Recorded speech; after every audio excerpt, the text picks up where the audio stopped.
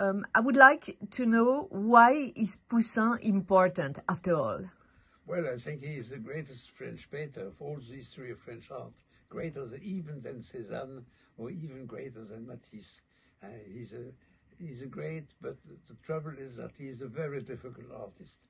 He was very ambitious in what he was trying to do.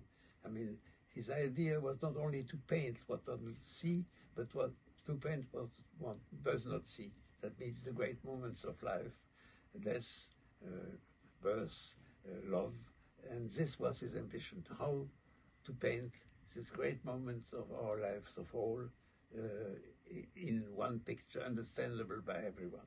So you said there are two types of collectors for Poussin? Yeah.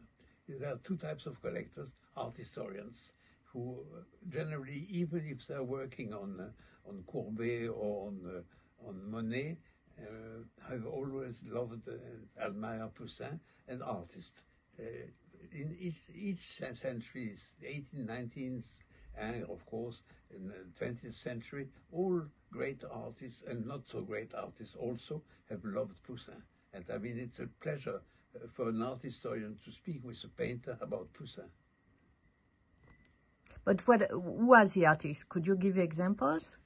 I think the great, I give you a very good example of a man I know quite well, Jeff Koons. Mm-hmm. Koons not only loves Poussin, but collects him. He has a real Poussin. He has bought not so long ago a very beautiful copy of a Poussin. For Jeff Koons, Poussin is the greatest painter of all times. And what kind of subject? Well, the picture he has is a quite early picture, quite erotical picture. Ah. And the copy he is of a very serious theme, a triumph. So there's this exhibition now in Lyon, which is exceptional, about Poussin love, but more especially about Poussin and eroticism, I think. So what do you think about it? It's a great exhibition. I'm very pleased to have seen it. I've looked at it carefully. I will go back to see it another time quite soon. I think it's an aspect of Poussin which proves that Poussin was interested in all sorts of things. I mean, antiquity, Raphael, of course, and that he tries also to interest himself in this sort of works, going back, in fact, to the Greeks and to the Romans, who themselves were very interested in erotical subjects. And Poussin is treating these themes in a way, going back, of course, to Titian, but also to the antiquity. And it's not wrong to think to the Greek vases, looking at these pictures. It's the same approach, a very direct approach, but also an approach which not only to see things, but to think of what it means.